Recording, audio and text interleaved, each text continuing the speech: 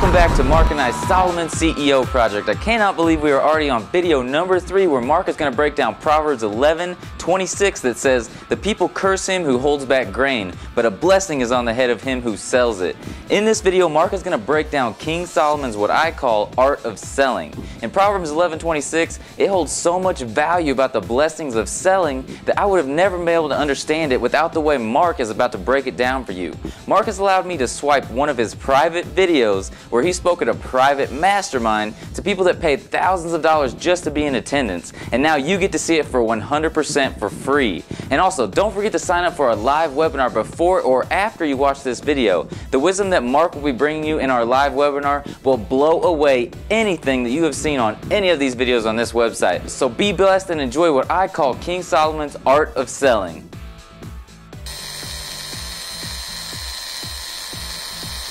Thank you. Thank you, thank you, thank you, thank you, thank you. All right, so, you know, I'm getting to the point where I can tell my story now without crying most of the time.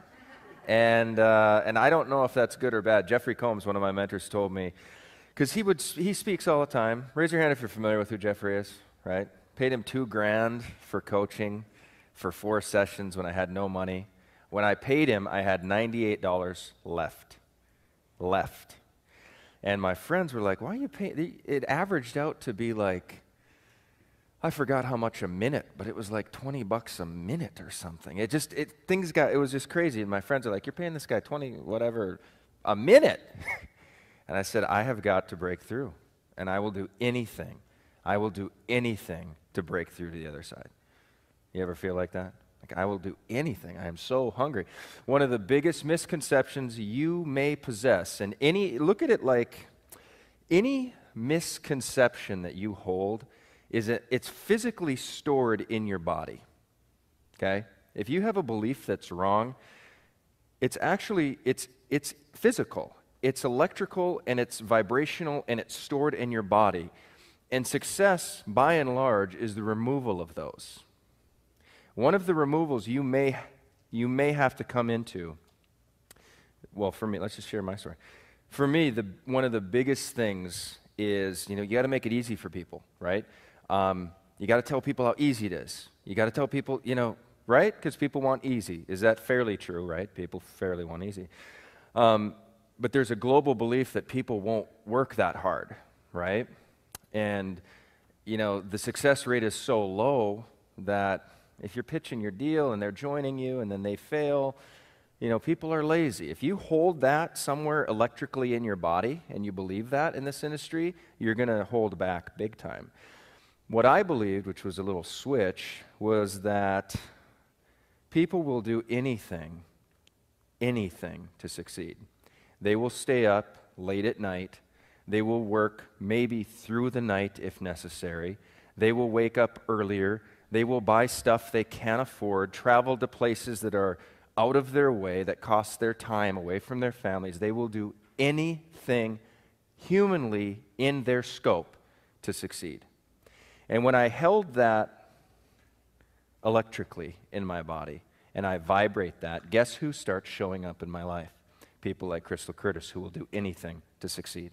You think Aaron Rashkin and Sophia, you think they'll do anything? They will do anything to succeed. I had to do everything to succeed. And one of the things that's really key, Clint, he spent 40 hours on a campaign, 40 hours writing. You see, this is a piece of direct mail that he mailed to friends and family, okay, on a product. This is all handwritten, hand-highlighted. 40 hours of writing. Clint, you said your hand, hurt? But people are lazy, right?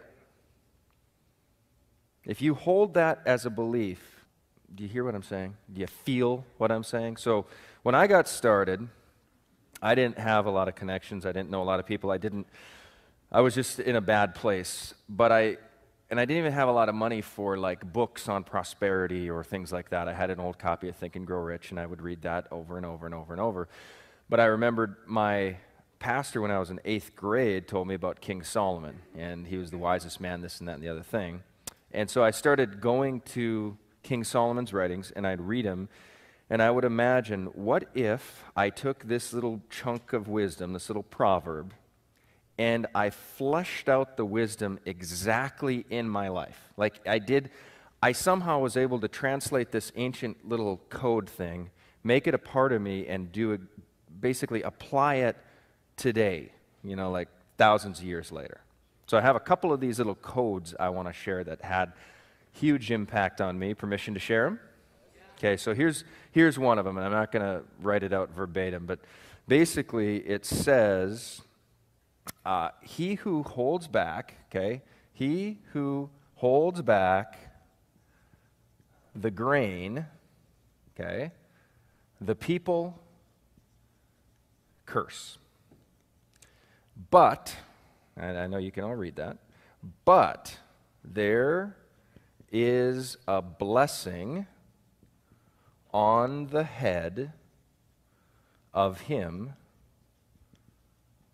who sells it. And I would read each phrase literally, and I'd say, okay, now, even if it doesn't jump out at me, there has to be some kind of applicable wisdom from this ancient, divinely gifted juice here that I can apply. And can anyone read even a single word in that? But here's what I took. I thought to myself, what this verse means basically is you have a farmer who holds back grain. Why? To manipulate price so it goes up. The people are cursing him. They want, because what? That's bread. It turns into beer, turns into flours, flour, baking, everything. So he's holding back to manipulate the system, and the people are cursing him. But there's a blessing on he who sells it. And I thought to myself, sales, at least growing up, in my mind, sales had a little what to it? A little icky, a little kind of dirty, kind of bleh, right? So I started thinking, the people curse.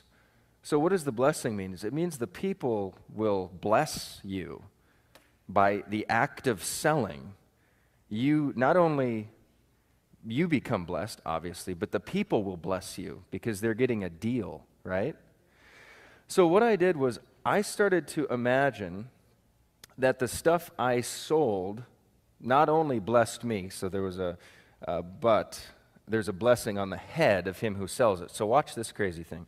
This is a biblical tie-in from the very early in the scripture when it says, you will earn your bread by the sweat of your brow, right? By the sweat of your face.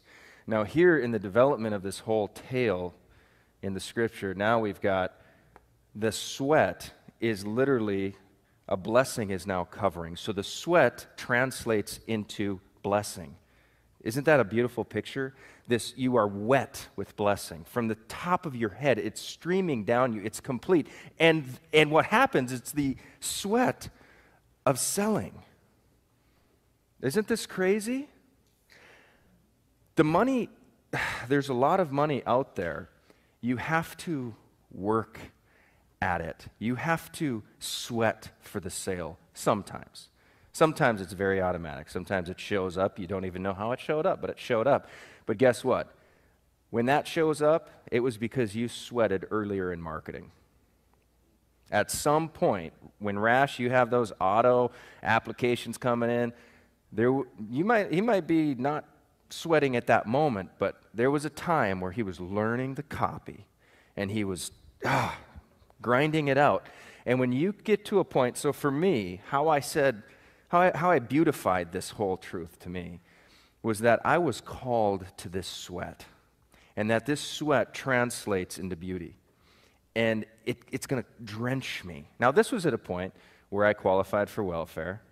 I was so stressed, so intensely stressed at one point that my little Isaac, you saw the video, where's JT? Video's touching, and I'd say I'm a pretty decent dad. People tell me I'm a great dad. I believe I'm a pretty good dad. So with that said, remember that when I tell you this next story. Little Isaac, I was calling leads. No one was buying. No one was going to my website.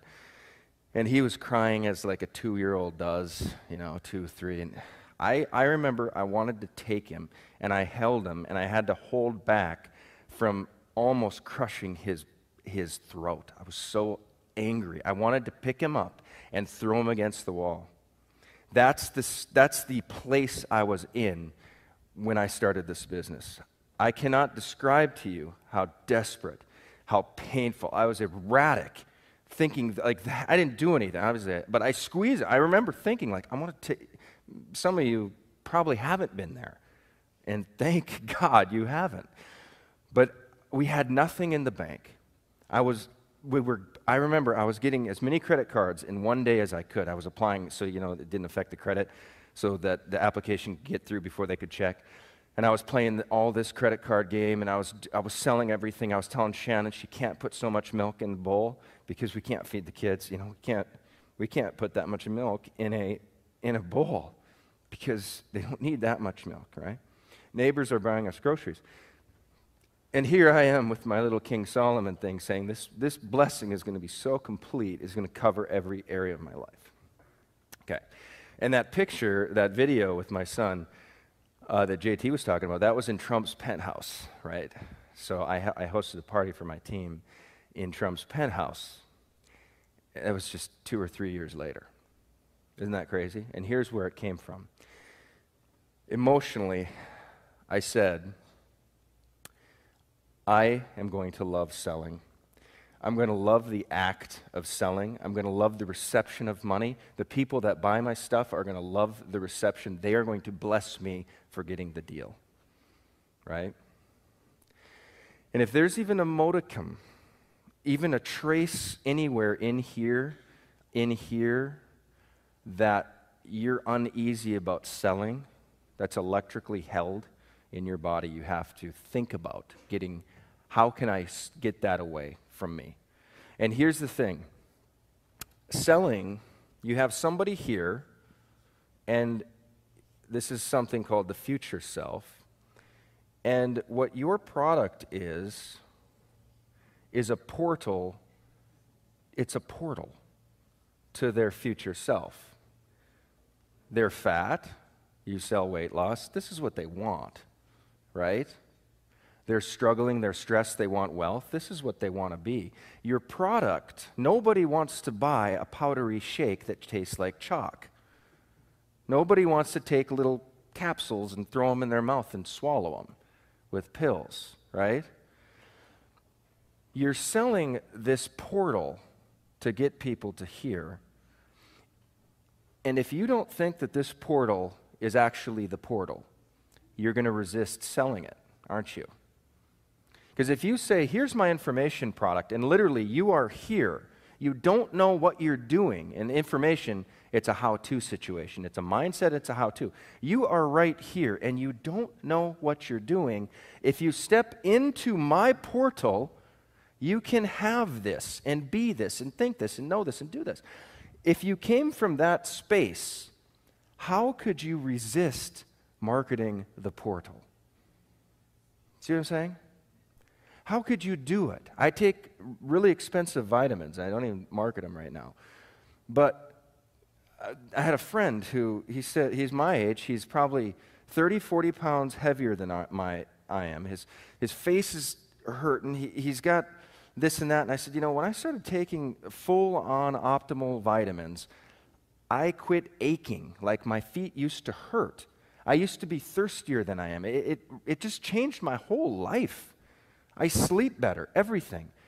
And to me, the vitamins were a portal, right? Is this marketing situation that you're in, my point is this. The people want this, and they actually want this, and they're willing to spend anything, and they're willing to do anything to get to this. And if you don't hold that belief, you're going to attract somebody that, yeah, but no. Yeah, it sounds good, but no. Because you're not resonating at this level. Do you see what I'm saying? You have to really believe that what you're pitching is the portal.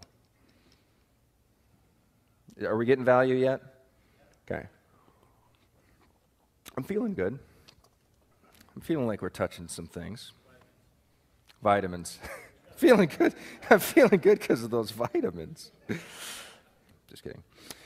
All right, so here's another thing with not with GRN. But I said I was going to talk about GRN today, but I'm not. But I'm going to say a word or two real quick about Clint's situation. So he mailed this out, and this is a retail product, right? Great savings, 90% off Expedia, travel, just incredible stuff. But he sent out 162 of these, personally hand-addressed. Did you put a starburst in there? What did you put? You put a starburst in each thing. It's glossy. This is thick. He had 9 people respond, 9 to 10 people respond. 5 people said yes, but not now. Now, what if in this, can I chew on you a little bit? Grate on you a little bit? Because he makes $3,250 per yes. He had 5 yeses and 0 transactions. What if he would have unleashed the selling beast that is the future you, right? And so you got the yes, then what did you do? Yes, but I don't have the money. Yes, but not now. Here's a little fact. There's nobody on this planet right now, little reality check, there's not a single person on planet Earth that is actively, consciously thinking, tomorrow, tonight, the next week, the following week, I'm going to pay you money for something. There's not one person who's thinking, I'm going to wake up and pay you money.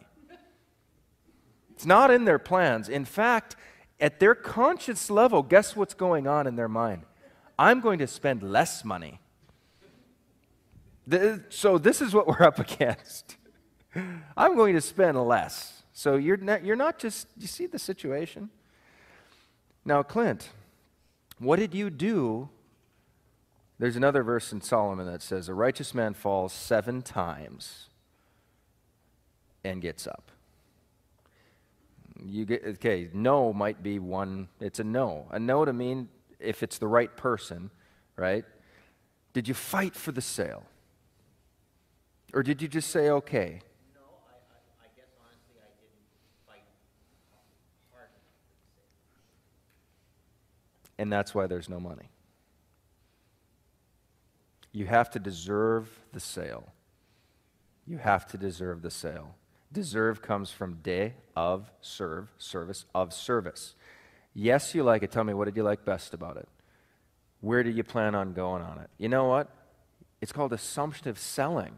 Let's hop on a webinar real quick. I'll take you inside this product, and I'll start showing it to you. Blah, blah, blah. You said yes, but not now, because you don't have the money. If you did know how to come up with the money, how would we come up with the money? If you did know how to come up with the money, how would you come up with the money? I have closed hundreds of thousands of dollars on that line. If you did know how to come up with the money, how would you come up with the money? I guess I'd borrow it from my dad. I think we got an answer. Borrow it from your dad. Now, if I believed that I was selling a bad portal, that would be mean and dirty, wouldn't it, for me to do that? I'll tell you a little story. There was this chick. She was getting married. She saw our product. At the time, it was $3,000. Now it's $5,000. She said yes. Guess what followed? There was a word, but. This word, but. This word, but, follows around all the time. And the more buts you have in your life, the more default when you say something and then there's a nice little but that follows, the more you will see that reoccur in your business. Yes, but. Yes, but. Yes, but. Yeah, but. After the 4th of July.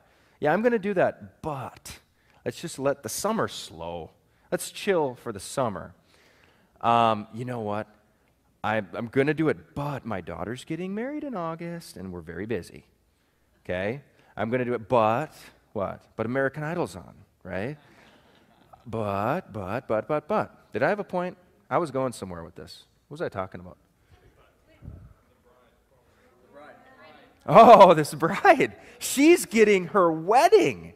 She has no money. And her husband cannot stand this industry. And she's been toying around buying stupid biz ops and being in MLMs for months and months and months, and he's getting pissed. This is his fiance. So Eric, my boy, calls me and says, this chick is in, but she's getting married this weekend. They don't really have the money. She doesn't want to piss her fiance off. I said, did she say yes? Then collect the money. Okay? That was the directive. Collect the money. Okay? And that's a transition that some of you have to click, that it's not about people watching the video. It's not about people being excited. It's not about people saying yes. It's about collecting the money, completing the transaction. Okay? Nod with me a little bit. Until you ring the cash register, you have just sweat. The second the cash register rings, now all of a sudden, that glisten turns to a blessing. And the feeling of achievement is more powerful than the experience of receiving money. Did you know that? When you break through, you will feel better about breaking through than about receiving money in your bank. And that's key. So if that's true, what do you teach people? How to achieve. Back to this chick. I say collect the money. Because she wanted it, right? She wanted it. She saw it. She wanted it. Well, she borrowed money from her parents' credit cards, didn't tell her fiance, made the $3,000 transaction a few days before her wedding, which they were paying for. That little girl is named Michelle Pesco-Solido. Anybody heard of her? She's done multiple six figures her first year. She was able to retire her husband from his corporate America, and now they're both full-time. They take so many vacations. Their life is completely changed. What if I didn't believe in that little code I shared earlier? What if I didn't believe in the portal? Do you see the difference? I believe that the portal is actually the portal. I believe that it is a blessing for her to go figure out how to come up with multiple thousands of dollars, adding on top, heaping on top, debt upon her debt, so that she can pay me money. I believe that's a good thing.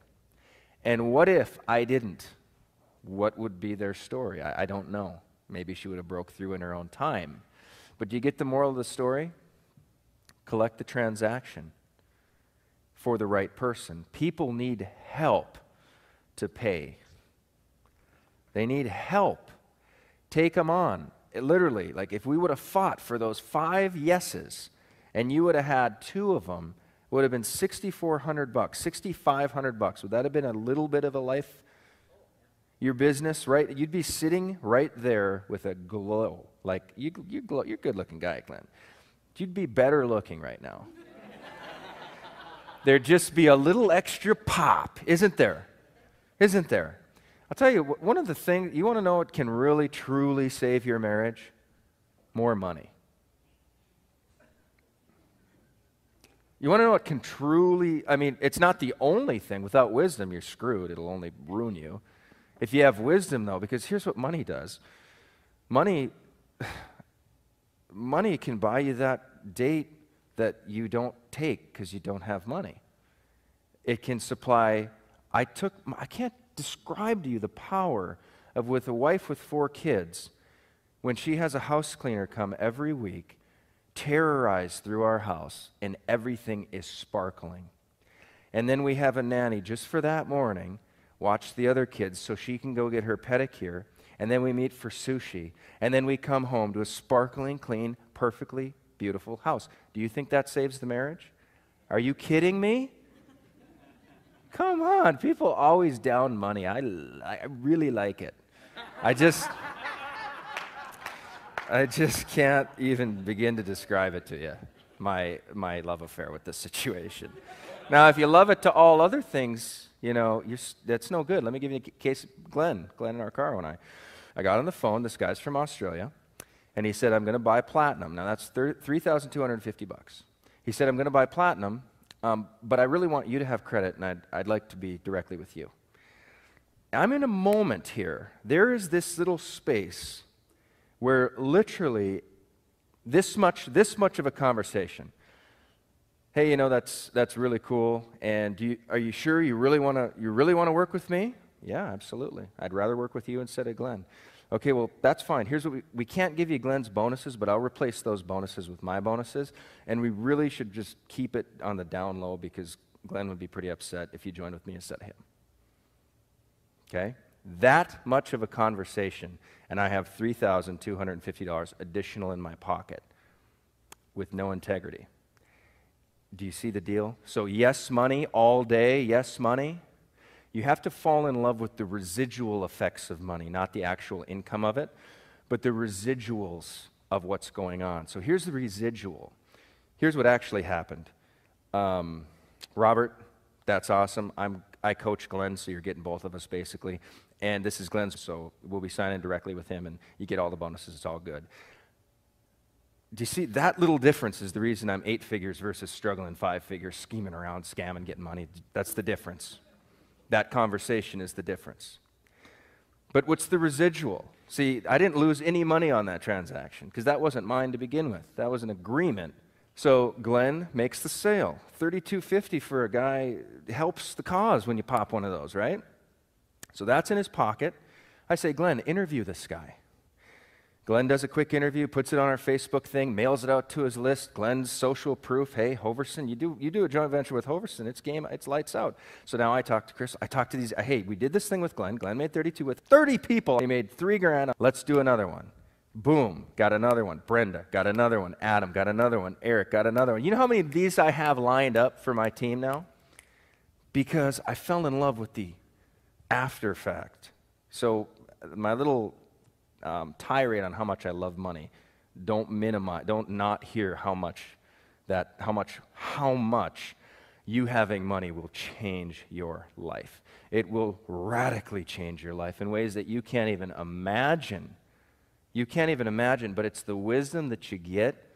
It's the wisdom that makes it really fun. I had a kid, this was just a couple days ago, calls me, hey Mark, my dad called me and asked, will you support my Eagle Scout project? What's your project? I'm building a gazebo outside the church so people can do meditation and weddings and big flowers and stuff. Now, I could have said, yeah, how much is it? It's $5,000, all right? Write the check, feel like a stud, I saved the day. But you know what I did instead? I said, what's your plan to get the $5,000? See, I want to impart wisdom to this kid. It's 20 times more valuable for me to give him wisdom with some money at the end. My goal is to give him so much wisdom, I don't send him a penny. Did you know that? So I said, what's your plan to get the $5,000? Who else are you talking to? He listed a few people. I said, is the church doing any offerings? Church is doing offerings. I said, do you have a visual printout with color and the flowers so that the whole church can see what this is going to look like? No. You got to do that. You got to have the church on their penny mail it to everybody and say, this is the deal. I want a picture of you. This is the Eagle Scout project. When is it due? When are you going to start building? Late in the fall. I said, okay, you do that, you do X, you do A, B, and C, and then hit me up in the fall with what's left, and we'll see. I have a feeling there's not going to be anything left. But I gave him something a lot more precious than money, didn't I? Writing that check would have just ripped him off. Isn't that crazy? And at the very end, what I'll say, let's say he's got $1,000 left. I'll say I'll match $1 for $1, anything you can generate. Anything you generate. You generate 500, I give you 500. I'll match it all the way to 1,000. Benjamin Franklin invented the matching bonus, by the way. Just read it in a biography. But do you see, are you capturing a little bit of my heart here? It's the game of wisdom, falling in love with wisdom. That's really okay. There's this verse that, and I can't tell you how much this stuff changed my life. Crazy. There's this verse that says, a lazy man has no game, a lazy man sees no game to roast, okay? Meaning, no game to hunt, sorry. A lazy man sees no game to hunt, and then it says, but a diligent man sees precious wealth in the land. So get this. This is water, trees. The lazy man looks at the landscape and says, I'm not even going hunting because there's nothing out there. Now follow this because this gets really crazy in how you resonate. There's no game out there. The diligent man sees precious wealth in the land. He looks at the land and his eyes are like, oh my gosh, there is so much money to be, value to be created. Because the thing with money is it's a symptom. It's symptomatic. It's symptomatic to, it's a value. You create value, you add value, and money is symptomatic. And the money is always going to be in less proportion to the value. I think about moments like this, and I think about what the stories are going to be out of this room. And there's already lots of little germs of success that are coming up. And the next time we meet, I want to hear your story. I want to hear it badly, okay? I love it.